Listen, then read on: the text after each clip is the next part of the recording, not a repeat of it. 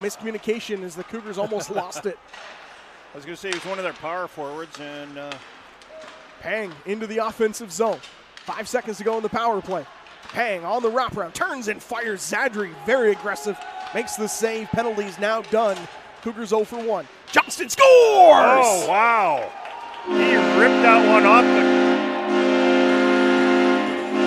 That was bar down. Yeah, that was crossbar down, and what a nice wrist shot by Brody Johnston. Not a power play goal, but those are the goals that might as well be called a power play goal because the player coming out of the box was not able to get expecting it to come out that quick. Here's Carson Steele for Port Alberni. Backhand shot on net. Big rebound. Scores! That was not good rebound control for Fraser Wyatt. No, it was Steele from Steele, I believe. Yeah, so Robbie Steele scores, and Carson Steele got the original shot away. So if Robbie Steele did get the goal, that would be his first.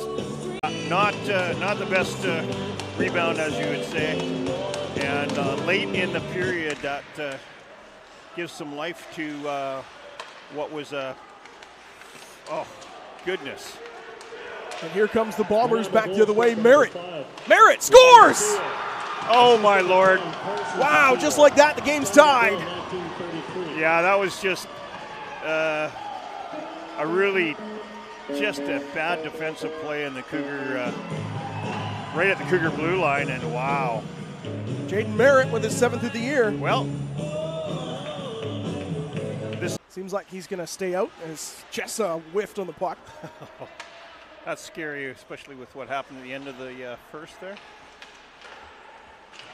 Esty up the left side over the line. Jessa down low for Brandt. Brandt out front scores! Ethan Roworth. That was a nice play.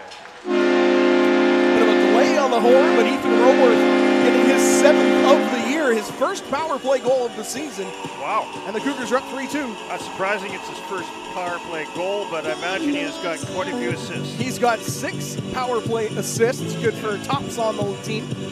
They make it so I don't have to listen to people. There you go. Blue line, there's a shot right on. Wyatt with a save. Second opportunity, that one's deflected wide. Loose puck along the side of the net, another couple of whacks. Port Alberni's pressuring. Definitely. There's an and it's in. Sharp angle shot deflected off of Wyatt. Was it off of Wyatt or off of one of the bodies in front? And that was another first goal because they picked the puck up. So that goal was Cam Mayer. That's 17. His first of the year. It's only his 2nd game. That's Mason Cannon, isn't it? Oh, you're right, Mason Cannon. Mason Cannon was the one who was skating. So we've got another tied game. Franklin right off the hop puts it across the blue paint. Much like the first contest, Port Alberni's giving everything to the Cougars. Esty. Jessa deflected it in. Yeah! What a goal, Dylan Franklin. Oh, Dylan Franklin. Wow, what a goal that one was. That was a great deflection. It kind of went down and then way up into the net, but that's his 2nd goal of the year, and we've got a Cougars lead one more time. Wow, talk about coming right back. That was amazing. I've got to watch shift with lots of pressure that Cougars could not solve. Whoa! There's a deflection on, 2 shots. Wyatt with 2 huge saves. Where's the puck? Gloved away by the Cougars just outside the crease, and Steele by the Bomber scores! Oh boy, look at that. That is unreal. Nathan McDonald, and it's tied again, 4-4. Wow. I mean, just when you think the Cougars are getting the puck out, it gets stolen and off to the high slot and in the net, and wow. That was an unreal shot. That was a great shot, but it was just...